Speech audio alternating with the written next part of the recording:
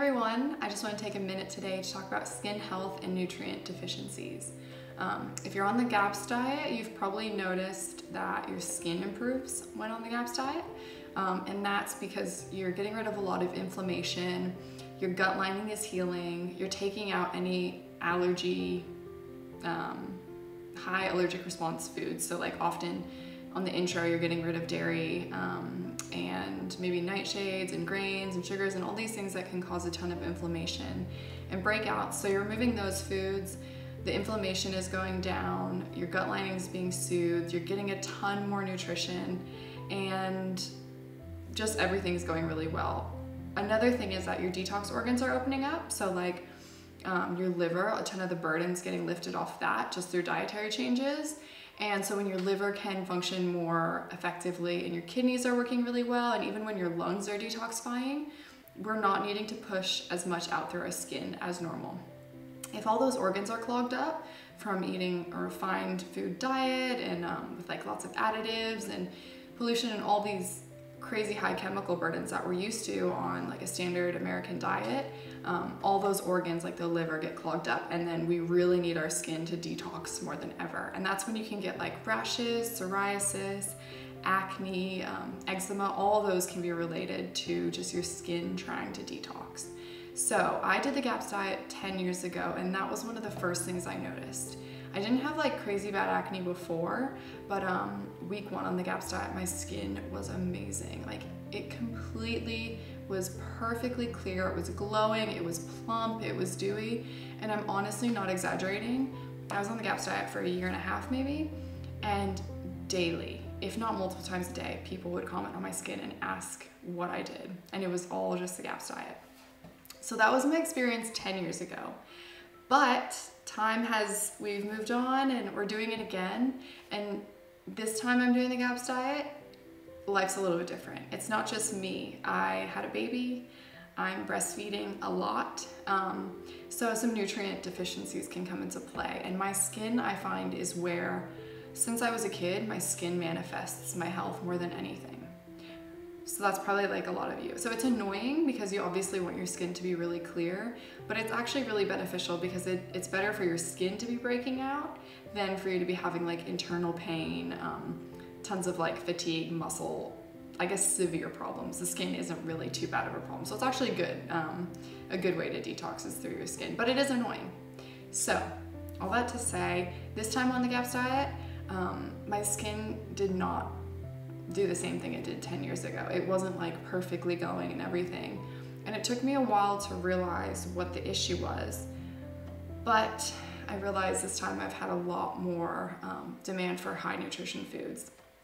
Like I said, I had a baby, I'm breastfeeding a lot. And so my nutrient levels, I'm still eating really well, I'm doing some supplements, but I just needed that extra push of nutrition to really encourage a healthy glow and clear skin. So this video is aimed for people who are doing the GAPS diet. You've already, I guess you don't need to be doing the GAPS diet, but if you've already looked at your microbiome, so you're having lots of good meat stocks that have a ton of collagen in them, and you've removed sugars and irritating foods that can cause you to break out, and you're doing probiotic foods like sauerkraut, so you're kind of taking care of your microbiome already, but maybe you still have persistent acne or things that need to be addressed. This video is for you, and I'm going to talk about 3 supplements that are really, really helpful while doing the GAPS diet if you have skin issues. And there are more than these ones, but these are just ones that are really, really common. I find them a lot, and so I'm just going to walk you through what they are. So the first supplement I would recommend looking into if you have acne or skin issues is zinc. If you have a history of veganism or vegetarianism, there is a very high chance that you have some sort of zinc deficiency, especially if you have any skin issues. Plant-based foods are very, very high in copper, generally speaking, and animal foods are a lot higher in zinc. And copper and zinc are antagonistic. So if you think of a seesaw at, a playground, if you're getting tons of copper, it's automatically gonna lower your zinc status. Where if you're having tons of animal food, like if you're on a carnivore diet, you're probably gonna have a lot more copper. But generally we see a lot more zinc deficiency, so elevated copper, than we do too little copper and a lot of zinc. So if you've been on a vegan, vegetarian diet, there's a really high chance you have a ton of copper in your system and probably not as much zinc. So in order to balance that out, you really have to pay special attention to getting zinc animal foods in your diet. The highest source of zinc is oysters, and then it's red meat, and then like chicken, the dark meat of chicken, lamb, I think even pork, duck. Animal foods are super high in zinc, where those plant foods are high in copper. So there are some plant-based foods that are higher in zinc, like pumpkin seeds come to mind, but if we look at that seesaw, yes, they're high in zinc, but they're also high in copper. So it's not actually gonna change our status, and it's not actually gonna move our zinc levels up. It's actually just gonna keep them the same. So you really wanna focus on those animal foods. Or if you wanna supplement, there is, I think it's called Oyster Plus. Yes. And it is basically just crushed up oyster shells that are really, really high in zinc, and they're in a little supplement form. And I love food-based supplements. They're coming right from nature. They're coming in the form that they're generally supposed to be consumed. They're not lab manufactured, so our body can recognize them and consume them and absorb them and use them really well. So that's a great supplement that I'll link below if you think you have some sort of zinc deficiency. And if you're an adult and you have acne, that is a pretty good sign that there is a zinc deficiency there. Another couple signs are like nausea, lack of appetite, and lack of taste. So a lot of elderly people are really deficient in zinc. You know, they'll have a coffee and they'll put like 6 sugars and milk and, you know, all this stuff, and you're like, how do you eat that? It's because they have a zinc deficiency. They can't taste very well. Or they'll put a ton of salt on their food, and that is a classic sign that you're not having enough zinc. So if any of those ring a bell, like you put a ton of salt on your food, or you really can't taste things well, or lack of appetite, that's what I experienced postpartum, which is not good to experience postpartum. You need to be eating lots for breastfeeding. Those are really good signs that you might want to check your zinc levels. Maybe get some oysters in there, some red meat, and just take a look at that. I started resupplementing with zinc about a month ago, and almost immediately I noticed my skin cleared up. Like if I got acne, it just cleared up way quicker. Any like, you know, if my daughter scratched me, it would just heal so much quicker than previously when my levels of zinc were a lot lower. So that's number one. The second supplement to look into that I really love is homeopathic silica. Silica is really good for hair, skin, nails. It promotes collagen creation in our body, and it's just really essential. And the Schuler's tissue salts, it's a homeopathic silica. So it's actually the form of silica that is most abundant in our body. And it's super safe. It's, yeah, non-toxic. You're not gonna overdose because it's homeopathic. But it's considered a cleanser and conditioner. And what it does is silica is known for pushing things out of your body. So everything from like splinters to acne, boils, stuff like that. If you take silica, it really helps your body just push stuff out. So if you have like cystic acne or blackheads or something like that, this is really, really good. And it's like $10 on Amazon or at a health food shop. Really cheap. You get 125 tablets. Like I said, super safe.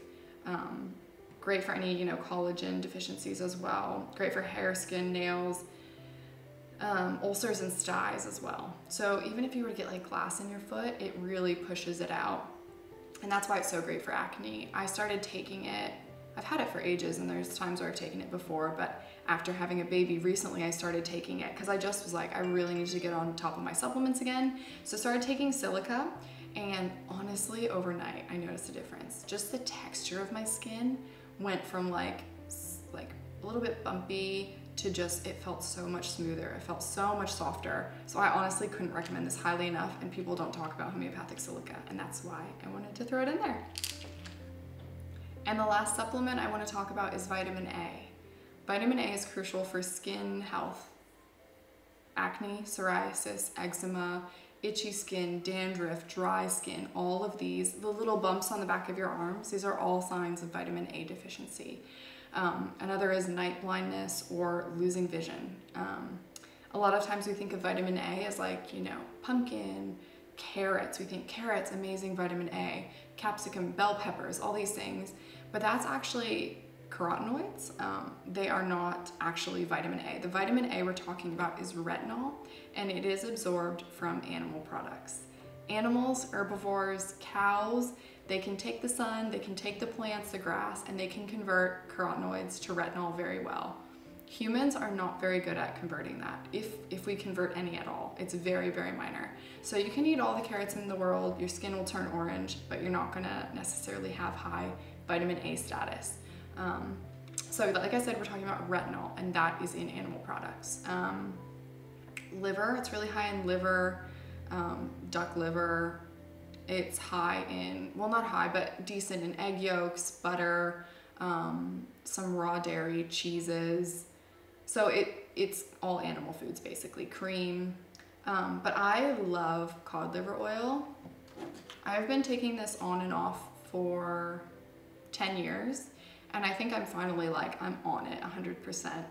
This is the Green Pastures fermented cod liver oil. It's disgusting, but it's really high in retinol. And I have noticed nothing but amazing things over the years when I've been taking this, and with other people. I've seen people who come in with rashes, head to toe, completely gone in like less than 24 hours after taking this. I've had times where like I react to, what's it called, laundry detergent, and I get, you know, this crazy rash on my body for days, and then I finally take this, and like within 3 hours it's gone. It's great for acne. I've seen it be super helpful because it's really high in omega-3s as well, and vitamin D. So it is so good for skin. It is so good for acne. It helps so many people with skin, eczema, psoriasis, dandruff, dry skin. And this, for me, this is a huge sign. When I get those bumps on the back of my arms, I know I need to start taking more cod liver oil. And I've also healed cavities with this. And I'm not just thinking, oh, in my mind I had a cavity and then I healed it. No, I actually went to the dentist. I don't go to the dentist very often. He says, oh, you have a cavity. I get back on the cod liver oil. He's like, I went to the dentist. He said, you have a cavity on this tooth, whatever one it was. And he said, let's schedule an appointment to get it filled. And I was like, oh, I want to give it some time. I kind of made an excuse.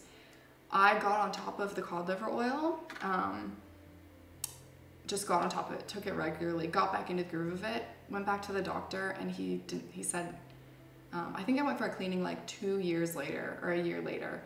And he was like, yep, your teeth look all good. And I was like, I don't have any cavities. It's like, nope, no cavities. And I said, check that tooth. And he didn't remember, but he's like, no, you don't have a cavity there. So either he was lying or I really did heal my cavity. And vitamin A is great as well because it assists vitamin D absorption. It helps calcium get into your bones, and it's just essential for seriously everything. And it's definitely necessary during pregnancy, and people tell you to avoid it, which is absolutely crazy. So this is Green Pastures fermented cod liver oil. There was kind of a huge scandal years ago in regards to like it being, I don't know, a different type. It wasn't like a true Alaskan cod or something. And there was like this huge controversy and people stopped taking it and everything. And so I kind of got off it for a while because just like out of fear. But at this stage, I just go with how it responds to my body. And I've had nothing but amazing results over and over and over again. And then Louisa Williams also, she does matrix reflex testing, and she consistently, everybody responds well to this product. And that's been my experience as well with energetic testing, is that everyone responds well to this product. Even if they don't respond well to any other products, people need this vitamin A and vitamin D, that retinol that's easily absorbed, not the carotenoids from plant foods. True vitamin A is what we're after. So cod liver oil, homeopathic silica, and zinc are 3 supplements that are really, really important to look into if you have any skin issues. And then of course you want to be doing your probiotics, removing irritating foods, lowering chemicals in your body, whether it's you know, cleaning products or makeup or, you know, whatever it is, you want to lower that as well, because then you're giving your skin less to detox. The lower chemical burden, the less it's going to have to detox, the less allergy, high allergy foods that you're eating, like maybe it's dairy for you, maybe it's pasteurized dairy. If you can cut that out, it might be a huge thing that helps with acne and skin issues. So I hope that was helpful. I would love to hear if you have any supplements or anything that's really, really helped your skin. I'm not huge into supplements. I'm not someone that's like, take a supplement for everything, but I do recognize when they're necessary. And like I said, coming from a plant-based or a vegan or a vegetarian diet, or never taking liver or cod liver oil before, you're probably deficient in vitamin A and those good fat-soluble vitamins. And then silica is just great all the time. So I hope that was helpful. Like I said, I'd love to hear in the comments if you've had a good experience on the GAPS diet. Pretty much everyone I talk to, it helps their skin. So let me know, and thanks for watching. Hi, thanks for watching my video. You can feel free to comment or like below, or you can follow me on Instagram or on my website.